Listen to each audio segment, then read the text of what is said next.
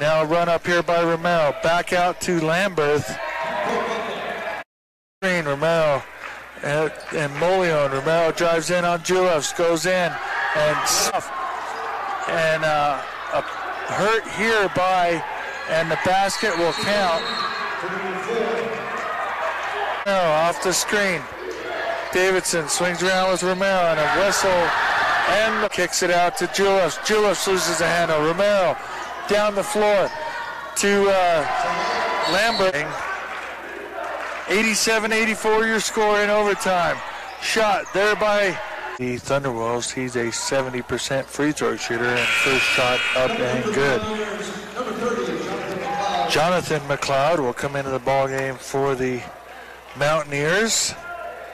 Davidson, Sinkneck, and I believe, Corridori over there, and Ragsdale.